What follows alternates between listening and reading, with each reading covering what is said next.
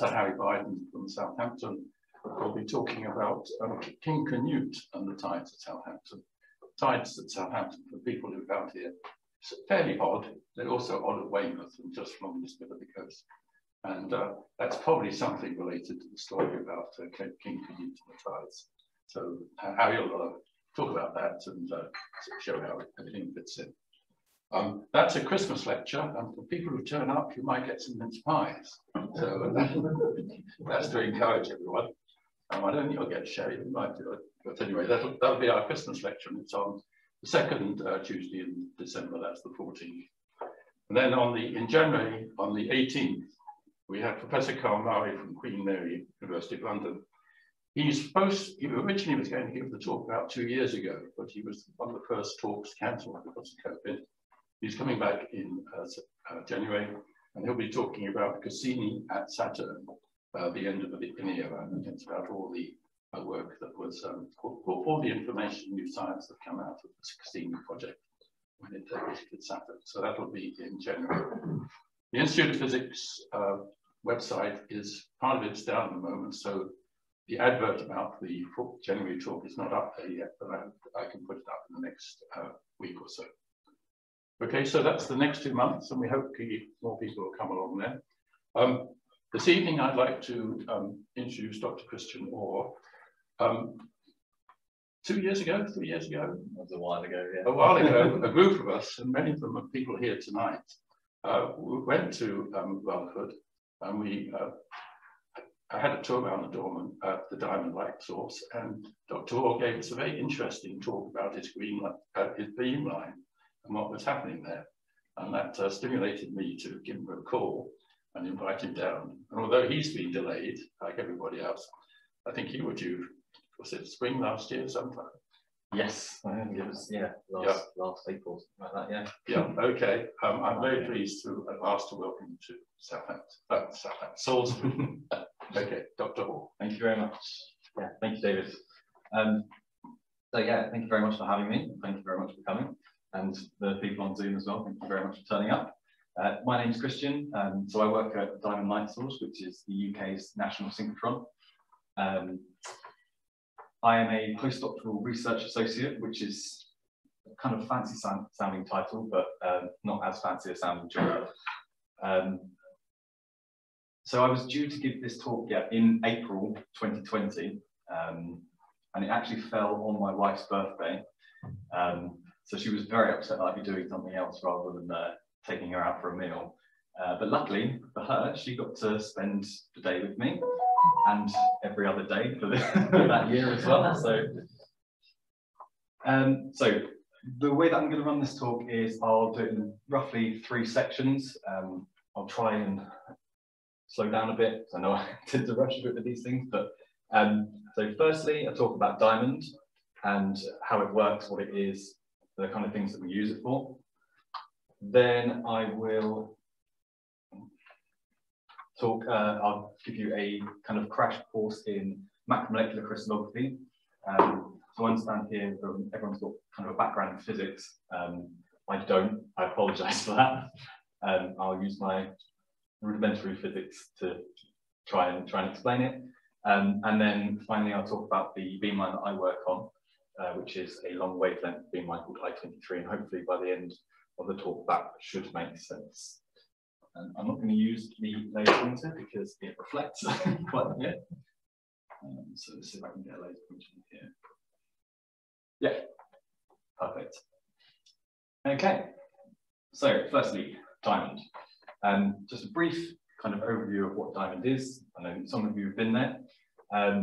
So Diamond is nestled in the Oxfordshire countryside. So kind of 15 miles roughly below Oxford, you have a place called Harwell. And then this is Harwell campus. So it has things like the European Space Agency, RAL Space, and a garden centre.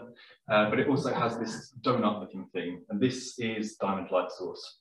So this is the UK's national and only synchrotron. What it is, it's a particle accelerator, so it's an electron accelerator, and it accelerates electrons to roughly just below the speed of light. and then generates X-rays that are about 10 billion times brighter than the sun in terms of photons. We do this in three stages roughly. So you have here the electron gun, which is a linear accelerator to generate the electrons, and then a booster ring, also called the accelerator, which is where we speed them up. And then we put them into this, which is the storage ring. And then you can also see some of these white boxes that are just out on the tangent to where the beam is. And these are called end stations. So these are beamlines. So that's where the experiments happen. So firstly, the electron gun and the LINAC. So it is a high voltage, around about here, down here, is the high voltage cathode. So that's heated under vacuum, and then by thermionic emission, it generates electrons. These electrons are about 90 keV when they come, just after they come out. These are then accelerated using radio frequency cavities in the LINAC to about 100 MeV. So you can see here roughly how it's a very good schematic of how these work. You have an oscillating current, and you're essentially firing the electrons and getting them a little bit more speed. Overall, not that high power at 100 MeV in comparison to what we actually use. So the next stage that it goes into is the booster ring. And this is part of the booster ring. So what you're seeing around about here is where it's come from the linear accelerator, and then it joins around about here. So the booster ring is not very big, less than, I think it's about 50 or 60 meters, something like that. Not very big, but this is made mainly of these things, which are called dipoles. So they're magnets that bend the electrons around. And so they come in at 100 MeV, and using more of these radio frequency cavities in a kind of circular motion, we accelerate them to 3 GeV, so 3 giga-electron volts. Then they come into the storage ring. So this is kind of looking on top of the storage ring. So the beam actually is inside, behind these yellow boxes here. So running from that way, so clockwise around here. And this is a kind of schematic to show you how they would work. It's not really a ring. It's actually 25 straight sections with 50 magnets, bending magnets placed around to bend the path of the electrons. Even though the building is much bigger and it looks huge, it's actually only 560 meters circumference. And in comparison, the Large Hadron Collider, the particle accelerator that everyone knows, is about 26,500 meters. So we're quite small in comparison. So the whole of the ring as well, which is kind of, you can see it roughly in here. This isn't a very good photo. On this part here, you can kind of see where the electrons are going to be traveling. And then you have lots of magnets to correct and steer the beam. So it travels around here in a vacuum. I think you get about 96 separate bunches of electrons traveling around at a time. So all under vacuum, one bunch goes round in 0.000002 seconds. So pretty quickly. I used to do running laps of the ring after work, and it's a joke that I was racing the electrons. Definitely not. If you're standing on top of where it's going round, so roughly standing on about here, they're going under your feet. Each individual bunch of electrons is going under your feet about 500,000 times a second. It's enough to go around the Earth 7.5 times per second. Very fast, very close to the speed of light. And the whole ring also includes these things, which are insertion devices. So these are the things that generate the really powerful X-rays, and all of these magnets here are the ones that keep the electron beam in roughly the right place. So they're kind of correcting magnets. Okay, so going through some of the things that actually generate the electrons, we have well, really 3 different types at synchrotrons. So here you have a bending magnet. So I said before that there were 50 bending magnets around the ring. It doesn't mean there are 50 bending magnet sources, but some of them are used as generators for the X-rays. So you have your electrons going in a straight line, bending magnet here, which turns it round and tangentially out to where the electrons were traveling, you get high power X-rays. So this generates a wavelength spectrum, roughly in the X-ray range.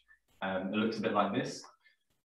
It's quite a broad spectrum. It's not that powerful, not that bright, not that brilliant, sorry, the synchrotron term. So these are generally used for applications that don't need very high flux. And when I say flux, what I'm talking about is the number of photons per second per square centimeter, so per area.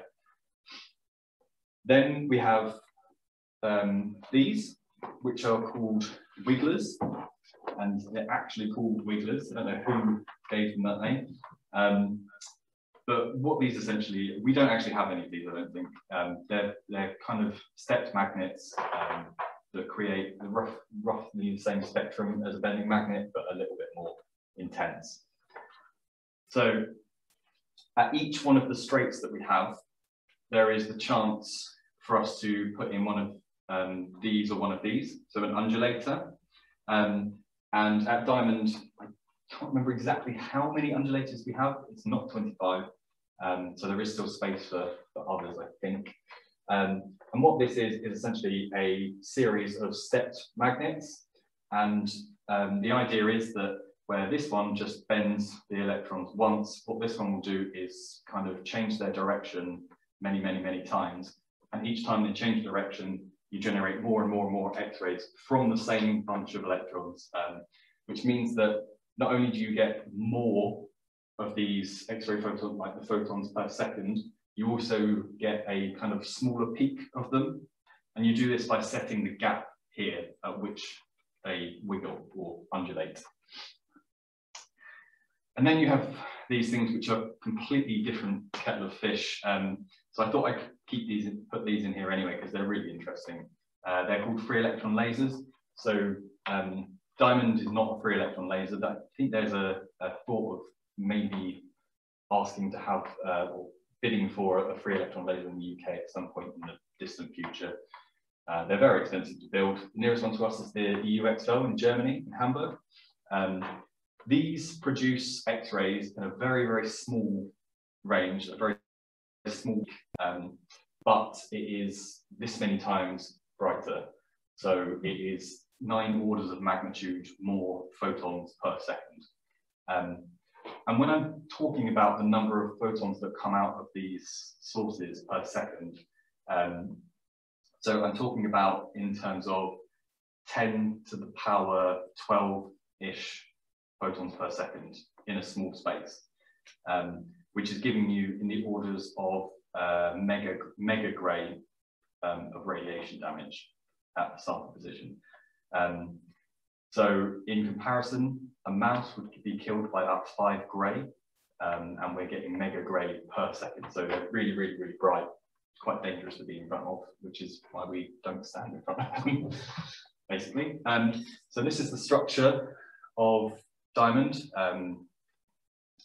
It's separated into these villages. So you have your macromolecular crystallography village, imaging microscopy village, soft condensed matter village. Completely honestly, I hardly know anything that happens apart from round about here. This is my area, so I am in the macromolecular crystallography village. I believe it's the largest of the villages of Diamond. I think it also counts for over half the users. And so also here you can see which ones are called I and B. So B for bending magnet, I for insertion device, such as wiggler or undulator. And some of them have even tried to give themselves names, but I only realised they had these names after looking at this slide. So they haven't caught on, I just know there's I something, and then you also know where to find them because it's an order. So this runs, the synchrotron runs 24/6. We stop at 9 AM on Monday, or is it Tuesday? Anyway, for 24 hours, and that's for upgrades, machine repair, that kind of thing. So apart from that, there's also 4 3-week shutdowns in the year, and these are the kind of best times if you were going to visit, because it means you can actually go inside the machine and have a look yourself. The experiments won't be going on. It's also a bit less busy, so definitely if you do come and have a visit, try and get one of these days. It costs the taxpayer about as much as a cup of coffee from your favourite coffee shop per year, which I believe it has in total generated more money than it has taken in terms of scientific research. There's also a plan in the next 5 years or so to start upgrading diamonds to the next, to a 4th generation synchrotron. And essentially what this means is that we'll replace some of these magnets with more modern, more powerful magnets, and upgrade the lattice from a double bend achromat to a triple bend achromat, which means about as much to you as it does to me, probably. But anyway, it also means that we'll be able to get more of the IDs, so more insertion devices round. So we'll have more things that need higher power applications. So that was your crash course in diamond, and now for a crash course in macromolecular crystallography, which is kind of what I did during my undergrad and my PhD. So yeah, X-ray crystallography is not a new technique at all. Here you have Rosalind Franklin's 1952 photo 51, which is the thing that helped identify the structure of DNA. Moved on a little bit since then. So now we have these things called photon counting detectors, which count the individual numbers of photons that reach each of the, in this case, 12 million pixels.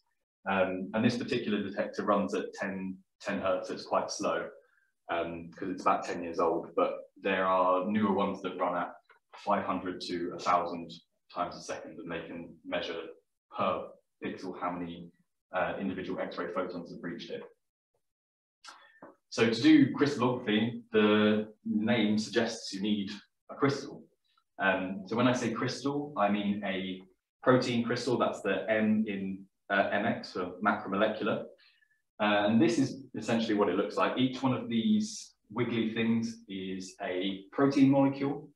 And by kind of luck and a little bit of science and some skill, we're able to take these individual protein molecules in a solution, and by precipitating them out in a very controlled manner, get things that look like this.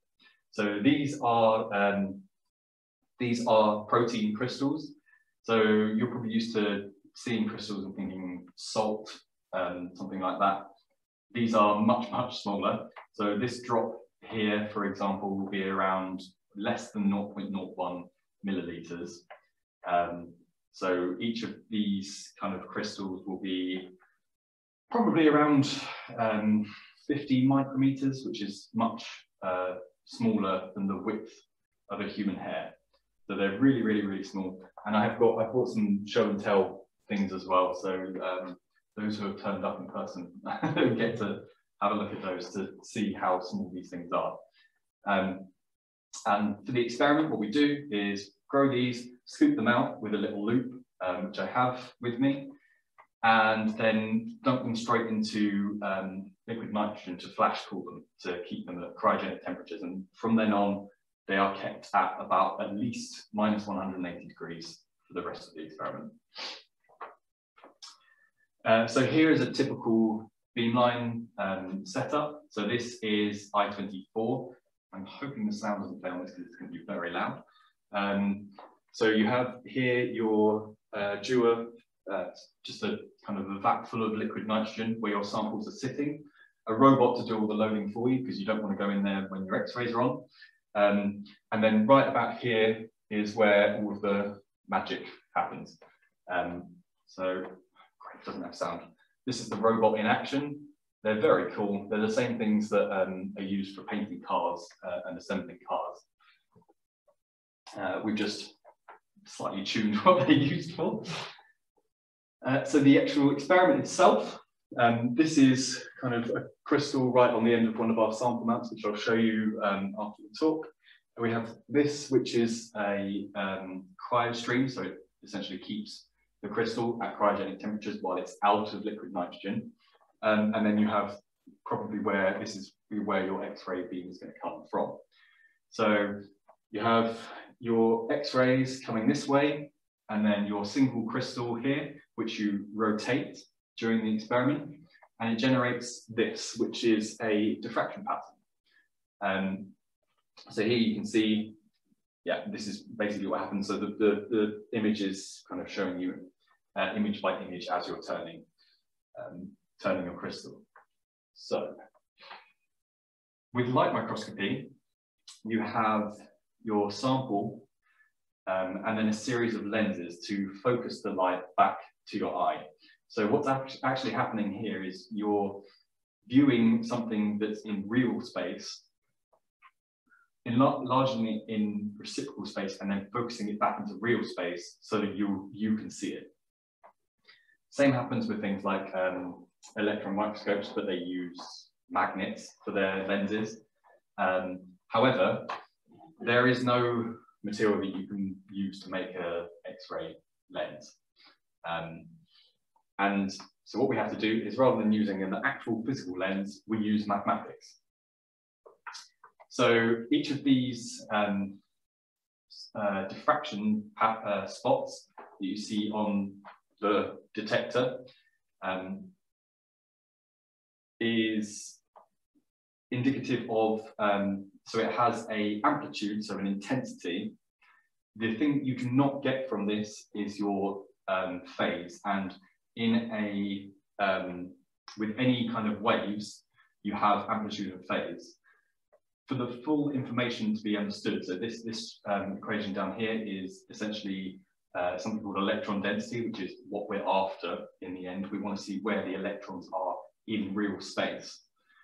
And it depends on the intensities, but it also depends on the phases, and we do not have these. We lose these in the experiment.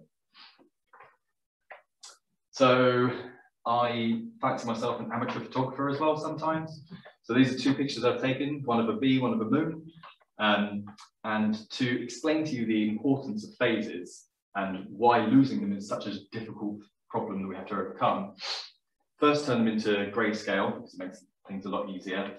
And then if we do a Fourier transform on these, we get the reciprocal space image. If we then take the amplitudes from each of these pictures and introduce the phases from the other picture, so we're giving the moon's phases to the bee's amplitudes and the bee's phases to the moon's amplitudes, you get this. So the bee basically turns into the moon, and the moon basically turns into the bee. And what this is showing is that the phases are absolutely dominating the information content. The reason that this is kind of important for us is that we don't have the phases for the things we want to know. So we call these our unsolved. So we have our solved and our unsolved. This solved one will be something that we know before. And what we're going to do is we're going to do a Fourier transform on these to get the reciprocal space images. And then if we put the solved phases with the unsolved amplitudes, and the important part here is that these are quite similar. There's a small difference in them. One's frowning, one's happy. You get this in reciprocal space, which doesn't really mean anything, but in real space, you get this, which is mostly similar to the solved, but you can also just about start to see some of the information that is in your unsolved. In terms of proteins, which is what we're trying to do, we have our homologue. So they have to be roughly 50% or more similar in sequence to the one that we're trying to find. We have our diffraction pattern, which is our amplitudes. And what we're going to do is we're going to put it into reciprocal space and combine the two and hopefully get something that looks roughly like the first one, but it is a novel structure. It's a new structure. What this actually looks like in real life, you don't get these nice pretty kind of cartoons out straight away. You get something that looks like this. This is called electron density. So this is where the blue mesh is essentially where the electrons are in real space surrounding your atom. So then we start to build a protein molecule into it. And if you kind of look closely, this is what the end goal is. You get a three-dimensional protein molecule model that you can then use for many different things. So why bother doing all this just to get a picture of what something looks like that's too small to see? Intelligent drug design, for example, this is a monoclonal antibody, so it's something that's used in the treatment of cancer. And understanding how it works allows you to intelligently design better ones. Other things would be better understanding of disease, see what things bind to it, see how the body works, and also things like how plants generate energy from light. It's just a general overall better understanding of life, really. So hopefully you're now all experts on macromolecular crystallography. And I will talk a little bit about what, so the beamline that I work on and some of the issues with working with it, some of the difficulties, but also some of the things that we've managed to do since it's been in use. So this is the long wavelength crystallography beamline I-23. So we are insertion device I-23. It's an undulator. The thing that separates this macromolecular crystallography beamline from other macromolecular crystallography beamlines is that we operate at much longer wavelengths, so lower X-ray energies, and we work in a vacuum. The reason for the vacuum is the longer wavelength, because at the energies that we start using, the air starts to actually absorb the X-rays. So by the time it reaches the detector, there's not much left. So by removing all of the air, no problem. All of the signal gets to the essentially giant camera. So yeah, this is basically a giant camera. It's a 12 million pixel detector. This, I think, when it was first bought, it was around 2.5 million, roughly, which actually nowadays probably isn't that much for a detector. It's the only one in the world that it has this semi-cylindrical shape. Pretty sure every other macromolecular crystallography beamline has a flat detector. And the reason that we have this semi-cylindrical detector is very, very nicely summed up in this, this video. So this is kind of explaining the experiment a bit as well. You have your X-ray beam, your crystal, and your detector. Your beam, your crystal diffracts your X-rays. These are then basically seen as spots, which hopefully will appear here. So this is a diffraction pattern on this. What we do is we go to much longer wavelengths. And with Bragg's law, if you change your wavelength and increase it, your angle is going to get much larger. So the idea was you're missing all of these reflections, these spots. So rather than build a really, really big detector that's going to pick up these really high angle ones, just build one that goes around it. It's not quite as simple as that, because all of the software and all of the understanding of how to process this data is built around flat detectors. So some of the people who actually designed the software in the beginning and had since retired had to kind of come out of retirement and help try and solve this problem. But essentially, what you get is a unique beamline in the world at which unique experiments can be done. So, another little bit of equations. So you have something called your scattering factor, which is essentially the sum of the atomic form factors. It's how much the atom scatters to produce your Bragg peaks, your diffraction spots. And it has both dispersive, which are in red, and anomalous contributions. Now, most of the time, at most beamlines, they use an energy of about 12 keV, which is 1 angstrom, so 0.1 nanometers is the wavelength of the X-rays. At this wavelength, this whole part of the equation is basically negligible. You can't, it doesn't really have anything at all, so you're not getting any information added from here. All of the information is coming from the angle. On I-23, because we go to such long wavelengths, these actually have a significant contribution. So in terms of the actual, what does that look like? It looks like this. So this is a very kind of simplified diffraction pattern.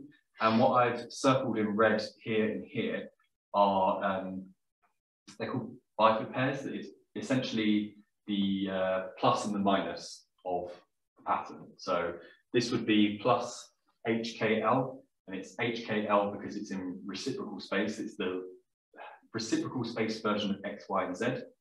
And this is minus H minus K minus L. So it's basically, it's kind of twin spot, if you want.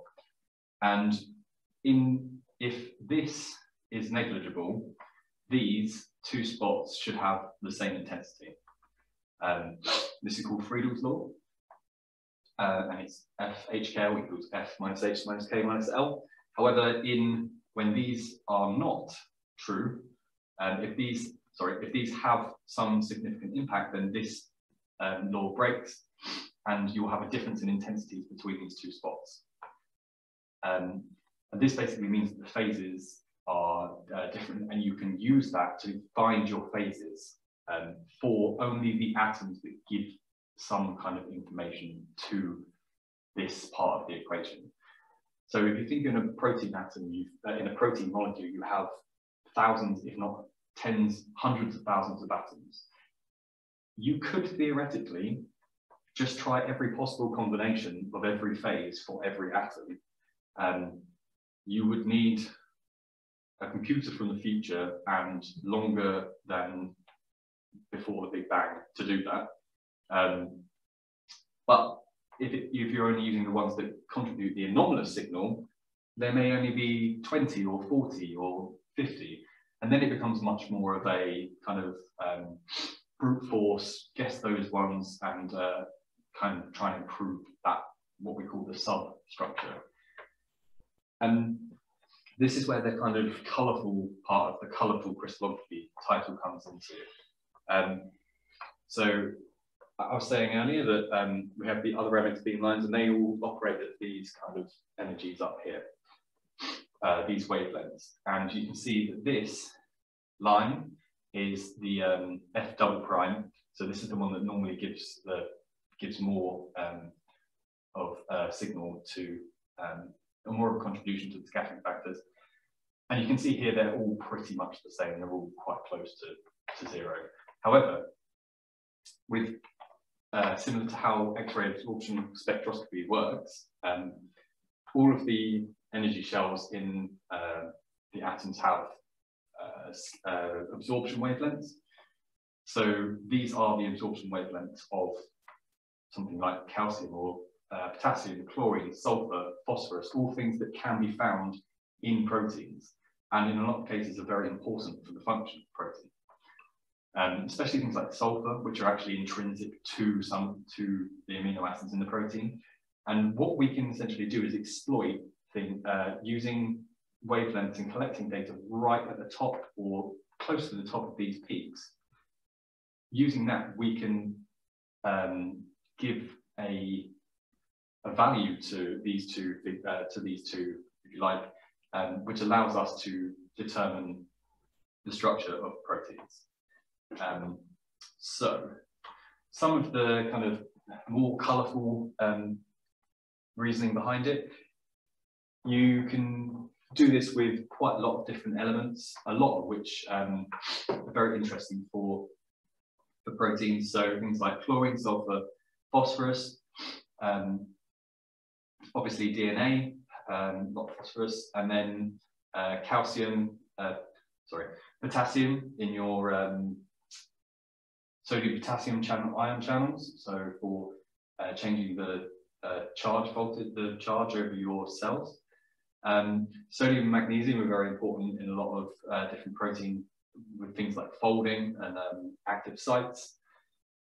And then some of the strange ones like manganese and iron for things like heme, hemoglobin, all very, very important. We've also used some more slightly outlandish elements such as uranium to try phasing, because this has a peak in that kind of area that we can work in. So for the last part of the talk, I'm just going to go quickly through some of the kind of real world, the actual biological effects that these have.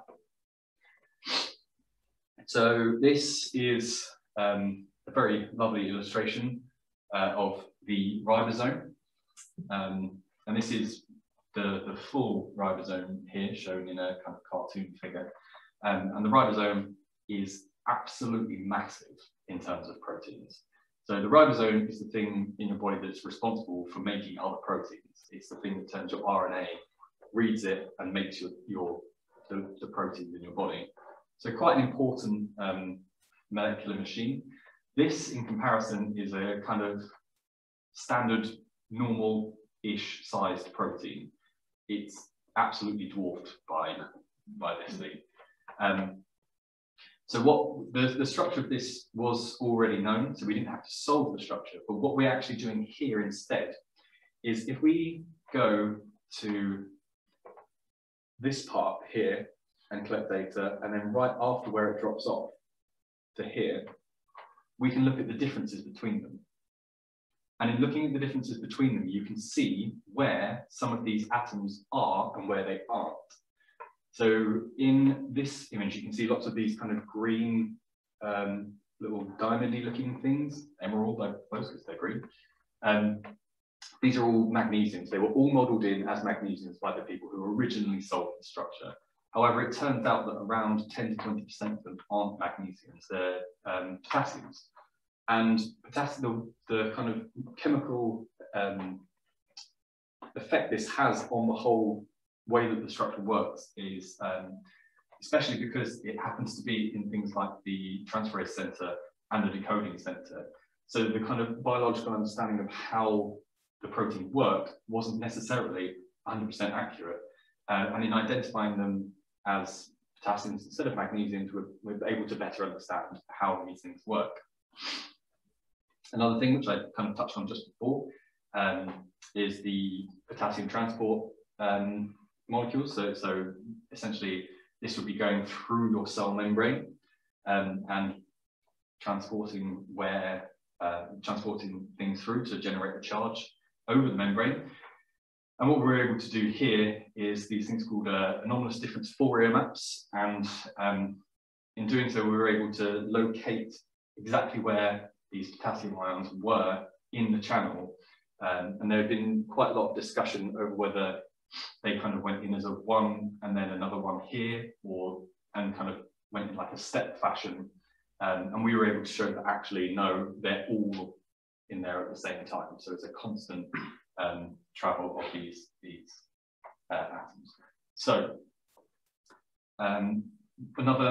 it's not all just proteins. So we can also look at RNA and DNA. So this is a map of RNA, and highlighted in yellow here is our anomalous difference Fourier map, which shows that there are some potassium potassiums in the middle of it, and this is actually all of the information that we needed to solve the whole structure.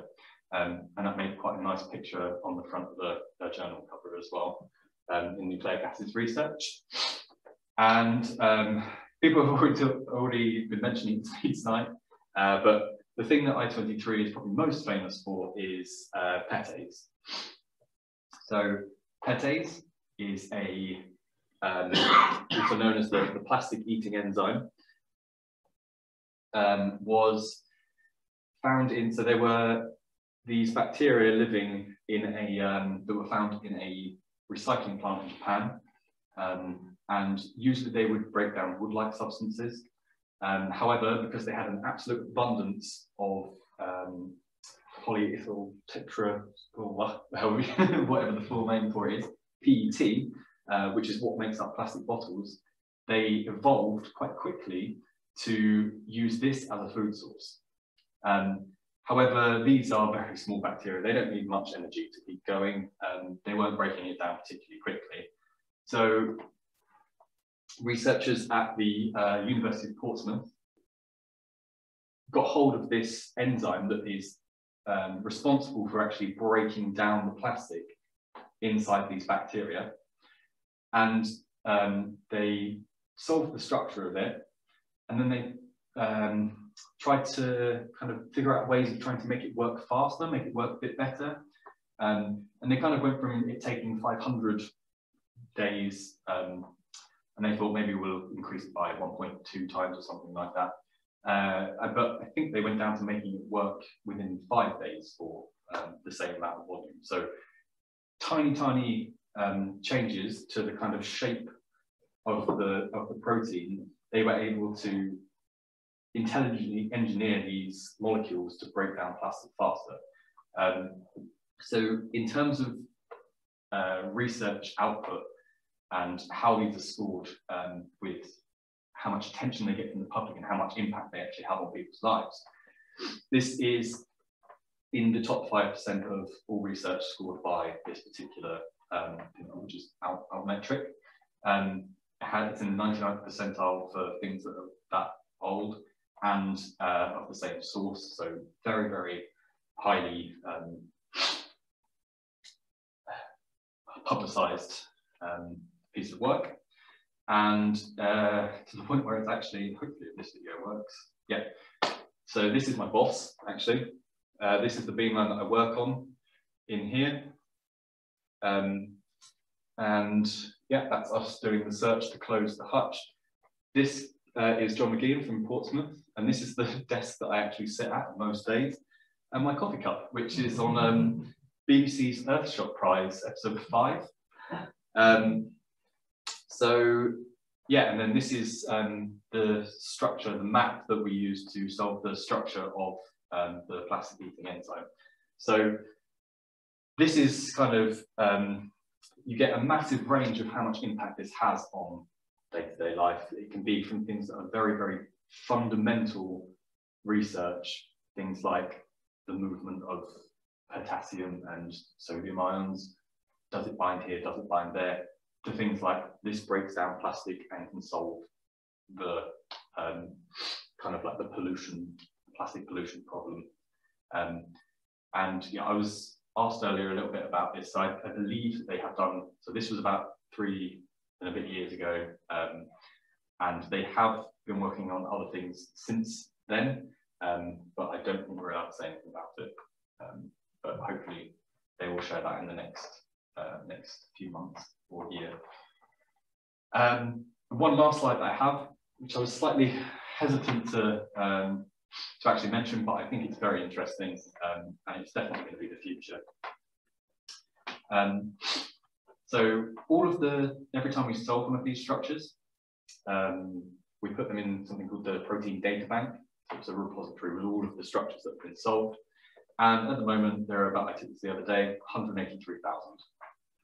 Quite a lot. So along came a company called DeepMind, and this kind of symbol here might look quite similar to one of your browser icons, maybe. And that's because the company that owns DeepMind is alphabet, as in Google. What they've done is they've taken all of these structures, so the three-dimensional structure, the sequence for it is known, so you can get the sequence of a protein very, very, very easily. And they've used machine learning, deep learning, neural networks to go from the string of letters to the three-dimensional structure without having to do any of the experiments in the middle, which is a very scary thought in terms of, is it going to be right or is it going to be wrong? And essentially it works like this. So at the beginning I said the whole solved and unsolved. This would work using, you normally use your solved and your unsolved. Don't need the solved one anymore. There doesn't have to be something that's close to it to be able to do it. Instead, you make a kind of deep learning guess at what it's going to look like in the end. And then you take these phases and these amplitudes, so your experimental amplitudes and your non-experimental but machine learning derived phases, and get something that hopefully looks like your protein. So this was only released this year. It's already made quite a big impact on the structural biology space. And it's actually really exciting to see what will happen with this, because it's going to accelerate the rate at which structures are solved. And hopefully it means that people will start to do more kind of unique and in-depth experiments that actually look at function rather than just overall structure. So yeah, it's going to challenge structural biologists to be more creative. And it feels somewhat like when robots kind of replaced factory workers almost. So lastly, this is just my kind of thank you slide and some of my references. So this is my current group that I work in, I23, and then here is my PhD lab group from Hamburg and Southampton. Did a joint between the two of them. So yeah, thank you very much for bearing with me, and happy to take any questions.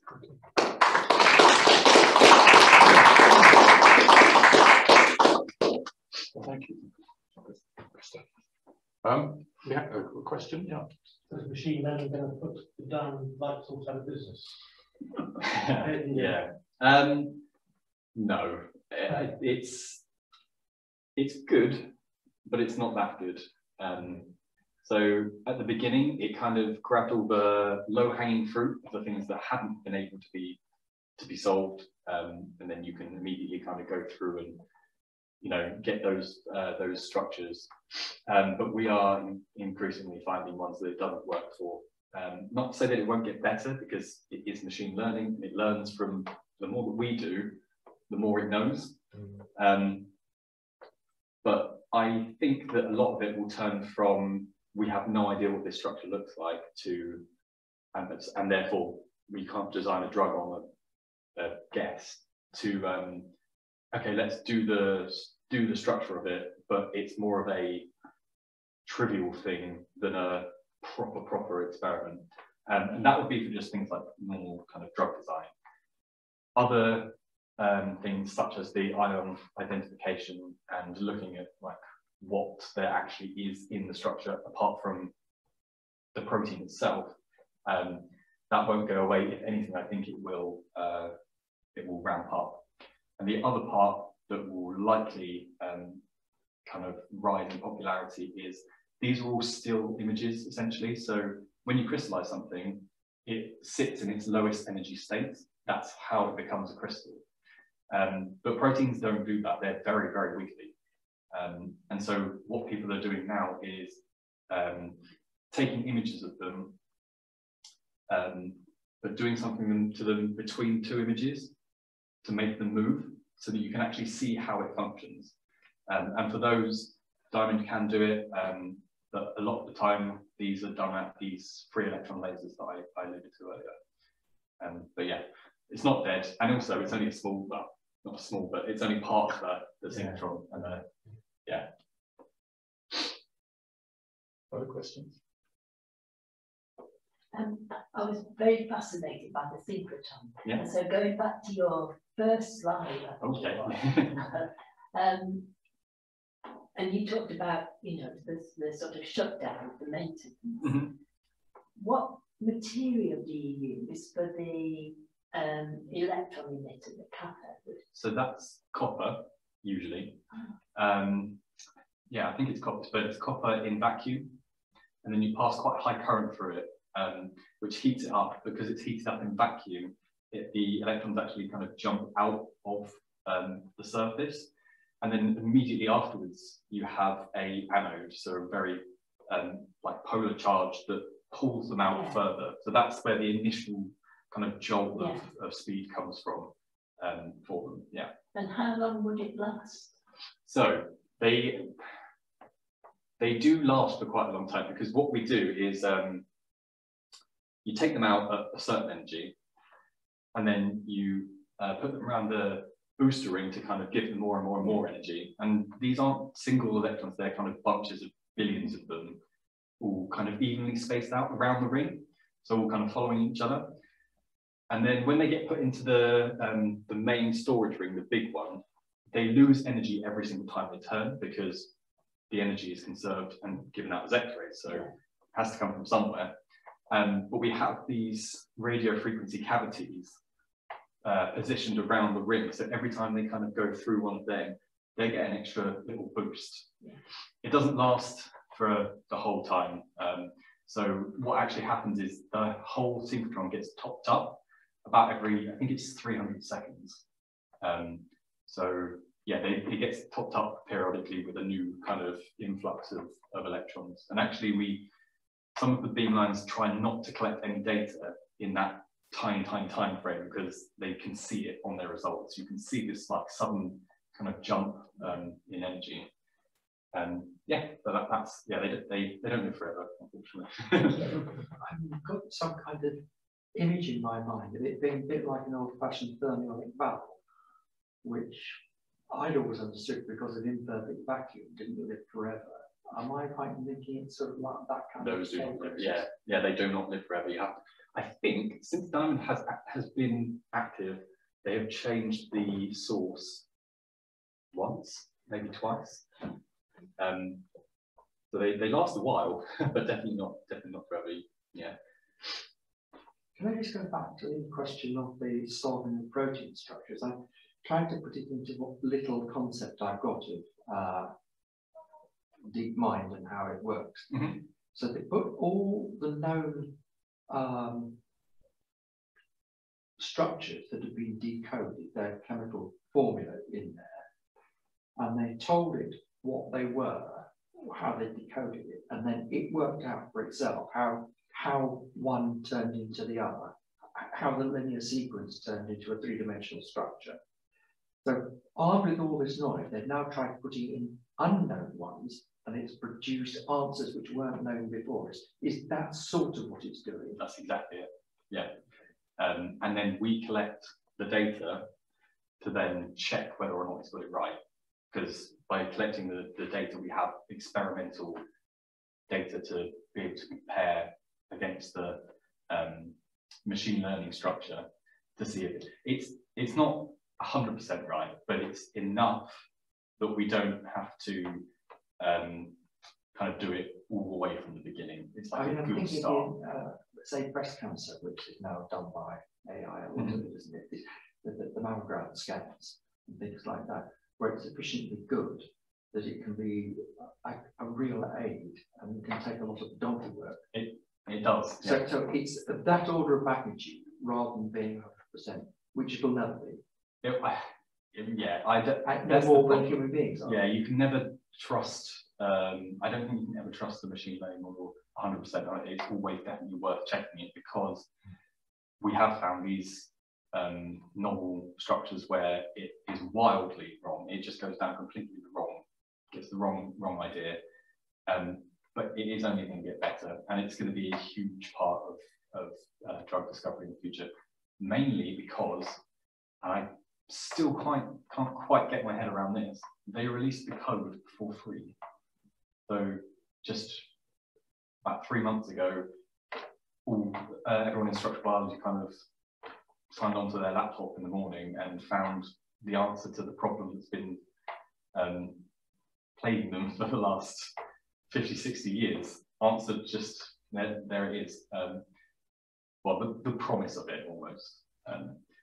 Was it the code, or is it the, I mean, the database behind the code, presumably, which you have to use? It's the database behind the code, but it's also, so it uses these neural networks, which are, I do not understand them at all, and I know many people probably do, but it's kind of what they were made for. It's the best use case that I can think of for a neural net, because there are so many different variables that contribute to how this protein folds that I don't think we could conceptually understand it, but machines kind of, they can, because they think in that way. Well, that's a question I wanted to ask, because I got the impression you've got your line going 24 hours a day, which a real problem is the phases.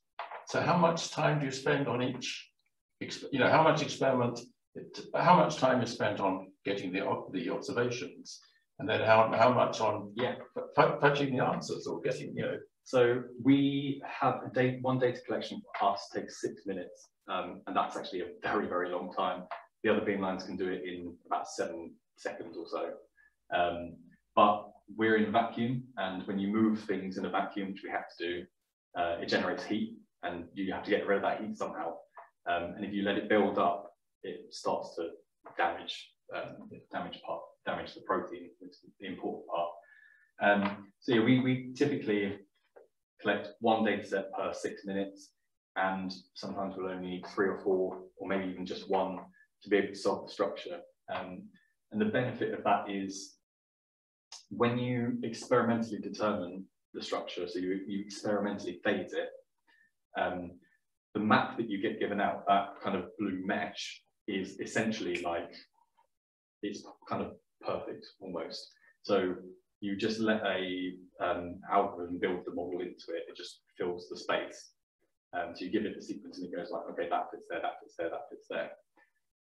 When you do it with molecular replacement, what you generally have to do is kind of trim parts of it off, of the model off that you're putting in, because they don't necessarily they don't fit into the data when you do the reverse Fourier transform. So you have, it's kind of a feedback cycle, like a iterative loop of refining it.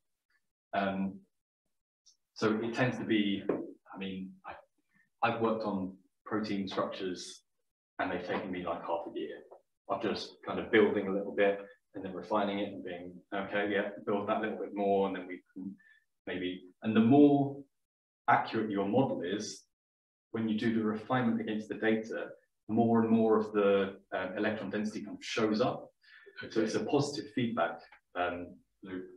So it can take away, we can give the user a model and a map that's basically experimentally determined that it's right in a day, whereas they might spend, I don't know, sometimes half a PhD kind of trying to work on it. And so you can do it in a day then?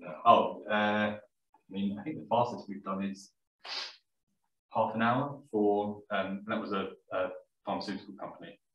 They were very happy with us because they pay for beam time by the hour.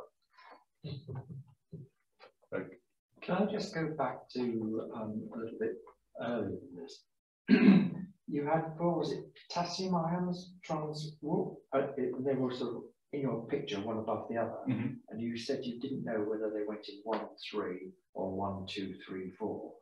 I didn't quite follow what it was. Are you saying that they're flowing through that structure, or that's they're permanently located with that? No, so flowing through, yes. Why do they flow through in anything under the order 1, 2, 3, 4? What was the thought there? The thought was that they actually occupied positions 1 and 3, and then they kind of jumped down to positions 2 and 4. So you had 2 kind of stepping through almost like a gated motion. And that was, it was a kind of a opposing argument. Some people said no, it's definitely this, some people said it's definitely this, but this is the only way that you can say, yes, that is actually how it functions. So they're dynamic, not just static.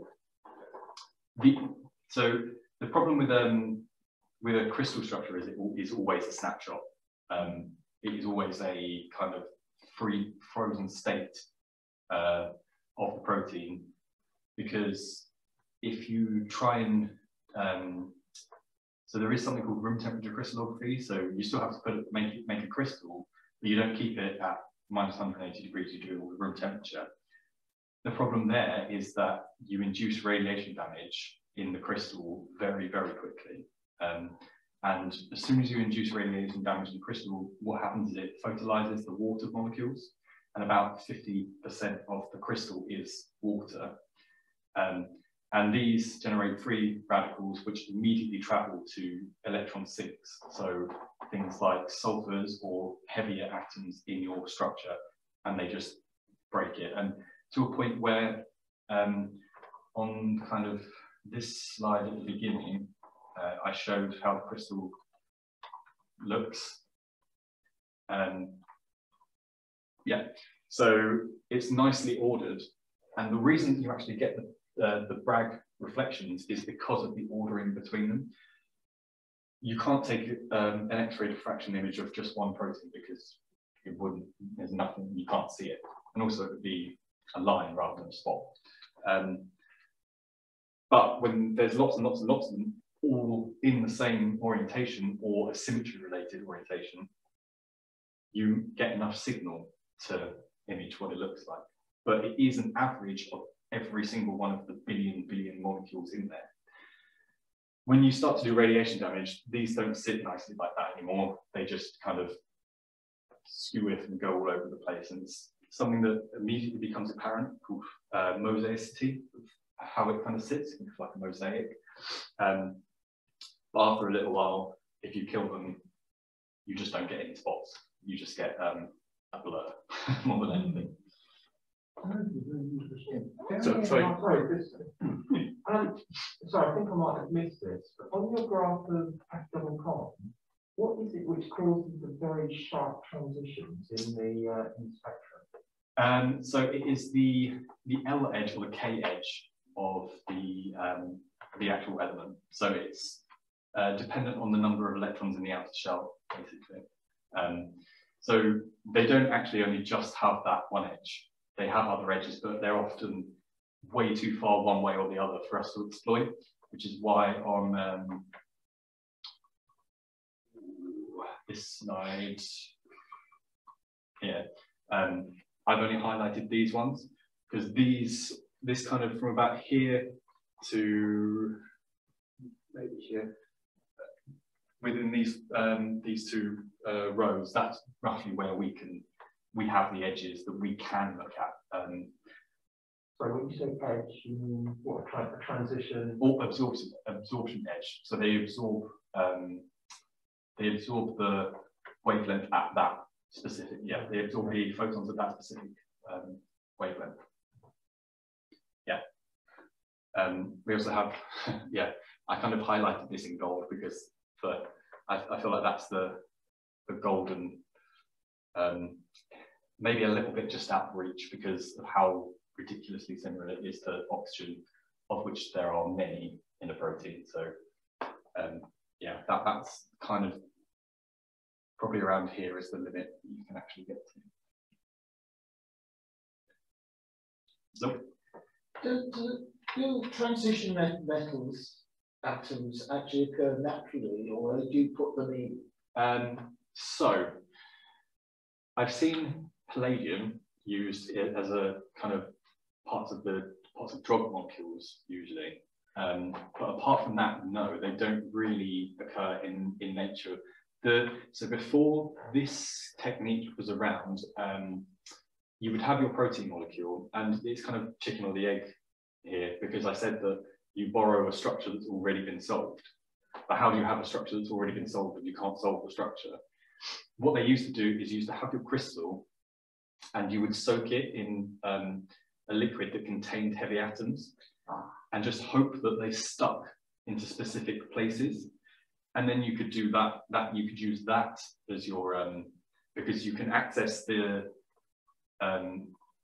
these edges, but they're much higher up, so you don't need to go all the way down here, and all of the beamlines and all of the kind of data collections done up here in those days. People still do that. They do something called selenomethionine phasing, which is where you swap out all of the sulfurs in thionines for seleniums, and whereas sulfur's edge is this green one here, which is really difficult to get to for any other beamline. The selenium edge is all the way up here, so it's kind of in the range that most beamlines can get to. Yeah, so they don't occur naturally, but we put them in. Thank you. Bearing in mind this is sort of a biological process, my understanding of chemistry goes back to when things were written in long strings of letters and numbers. Mm-hmm. Then we realized things were three-dimensional. Then we realized that just having the three-dimensional structure also meant you had to encompass folding in something, which is the largest part of what we've been talking about. But these are processes which take place, lots of interactions are happening between various things. And things are being made and things are being destroyed and so on. Mm-hmm. You're presumably only ever getting a snapshot in time of something. So is there an awful lot more work to do for how these processes interact? I'm thinking of in a different field of catalysis, which is where you put something in deliberately and it causes something very different to happen. So you used to be able to do a PhD, and your PhD would be to have a protein, and you would solve the crystal structure, and that would be your whole PhD. Nowadays, I think I did 7, and that was only like a small part of it. And I did all of the biological kind of work on top of it, all of the characterization and all this kind of thing as well. So it's turned into, it used to be a discipline, and now it's a technique almost. So it's just another tool in the tool belt of biochemists and biologists to get more of the answer that they're looking for. Unless you're like me and you work at synchrotrons, in which case you're interested in making this better for them. So yeah, a lot of what I do for my projects is trying to improve the quality of the data that comes out. I don't necessarily work on the biological problems. It's more method development of beamlines. Yeah. What was your primary degree? You didn't do physics. Yeah, biochemistry, and then so biochemistry, and then a master's in biophysics. Okay, so that's fine. Could this ever be extended to scattering off a single molecule, single large molecule? I mean, you know, imagining, what's it, optical wave coming in as a wavefront, and then it's scattered on all the particular electrons, and you get some sort of a transformation. So there is it's a complementary technique which has gained a lot of traction in the last kind of 5-10 years, called cryo-electron microscopy, and that's basically that. It's single particle cryo-electron microscopy. So you have a kind of a flat grid, and you have your protein solution, and you kind of spray it onto the surface and hope that the protein molecules land roughly kind of dispersed in different orientations. And then you use a transmission electron microscope to take images of each individual one, because an electron microscope can go to much higher resolution technically, but not practically. But by taking images of 200,000 individual molecules, you can put that through a pipeline which uses a lot of machine learning a lot of the time, and essentially builds what you saw there with the electron density, but using electrons as the information carrier rather than X-rays. It has advantages such as there are lenses, so you don't need to do Fourier transforms on them because you have a condenser lens afterwards. Okay. I mean, it's just, I mean, you know, with high energy physics, you send in a particle, which could be a gamma ray or something like that, and it scatters, and you have these scattering functions. I just wondered whether you can have a scattering function for these things, you know.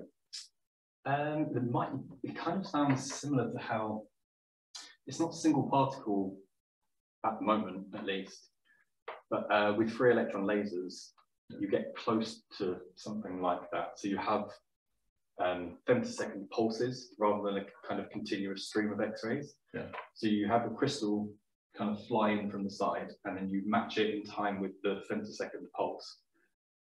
So femtosecond is 1 × 10⁻15 seconds, pretty quick. And you hit the crystal with that pulse, and you get your diffraction pattern.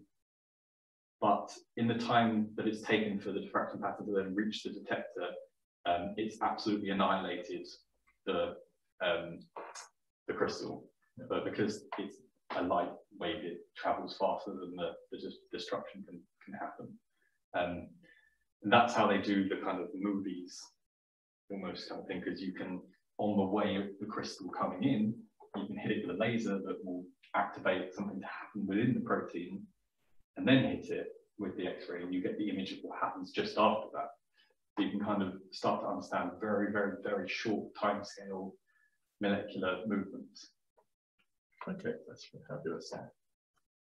Any other questions? Well, Christian, thank you. Just a comment, really. Well, first of all, thank you so much. I think this is the first live talk we've been to for about 2 years, and it's wonderful. There was an article very recently in the Institute of Physics magazine saying that physics graduates, in order to get employment, need to be adaptable and creative and good communicators. And I've just been totally amazed all the areas of science that you're just using as tools. And you know, it's assumed that you're good at all these things. So thank you so much. Hopefully good. I don't know whether it's what is it? Jack of all trades, master of none. But yeah, I have certain parts that I understand fully and quite happy that I know a lot about, and there are other parts that I get the understanding of, and I use the bits that I can understand, but I'm a lifetime away from really understanding anything really in depth. So maybe I give off the illusion of knowing all of that. Can I just add to what's just been said? Thank you ever so much. It's fantastic. Very well. But having attended these for a few years now, it's the thing that continues to surprise me is the spectrum of large amount of knowledge that all of our presenters have. It's notionally physics, but there's all sorts of other subjects that comes into it, which makes it so really intriguing. Yes. Okay, it's been a fabulous talk. You're expert in a huge range of subjects. We're all extremely impressed, so thank you very much. And just to remind people, next prize next month. For those that turn up. Okay. Good night, everyone. Thank you. Okay.